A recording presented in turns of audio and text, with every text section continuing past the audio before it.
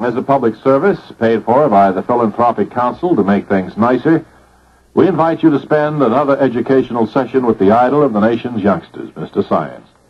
As we look in on the modern, well-equipped laboratory today, we see that little Jimmy Schwab is just arriving to watch Mr. Science perform his latest fascinating experiment. Well, there you are, Jimmy. I was afraid you might not get here in time to watch me perform my latest fascinating experiment. Oh, I ran all the way from my special class for underachievers to make it, Mr. Science.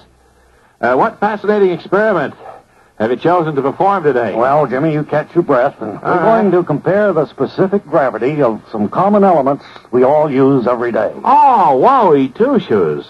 I don't know what you're talking about, Mr. Science. I thought all gravity was fairly specific. Well, don't let the terminology confuse you, Jimmy. Specific gravity merely refers to the numerical value we place on each element in proportion to its ratio to an equivalent volume of water. Oh, joy and excitement.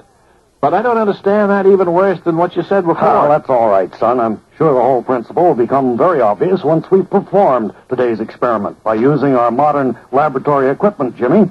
We're going to compare the specific gravity of two common metals. Here I have 1 cubic inch of lead, and over here 1 cubic inch of aluminum. Now, which do you guess is heavier? Well, gosh, all hemlock, Mr. Science. That's a tough question to answer, especially for me, because I can never pronounce aluminum. Aluminum. I can't say it. Well, even if you can't say it, Jimmy, we wouldn't know if that was the right answer until we'd compared the two scientifically. We do that by using this laboratory device. Jeepers creepers, that's a wonderful laboratory device. Does it have a name, Mr. Science? Yes, this device is called a scale. Great day in the morning. We've got a scale in our bathroom at home, Mr. Science. But you don't have to crawl up into a little brass dish like that to weigh yourself. Well, this is a different kind of scale, son. Now, first we'll put a cube of aluminum in the tray on one side. Jiminy Christmas, look what happened. The tray dropped way down. So that means the aluminum on one side is heavier than the nothing on the other side. Huh, Mr. Science? Well, yes, it is heavier than nothing, Jimmy.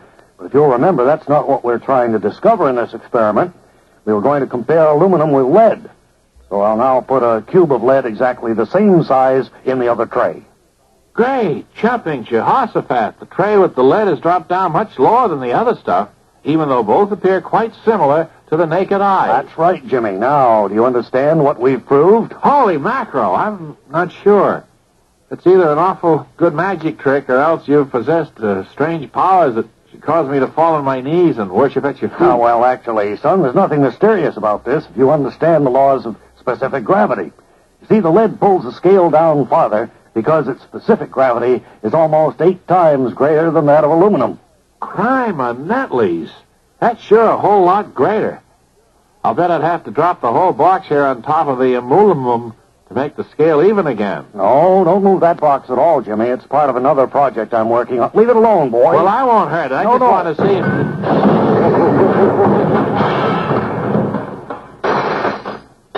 This session with Mr. Science was brought to you as a public service, paid for by the Philanthropic Council to make things nicer.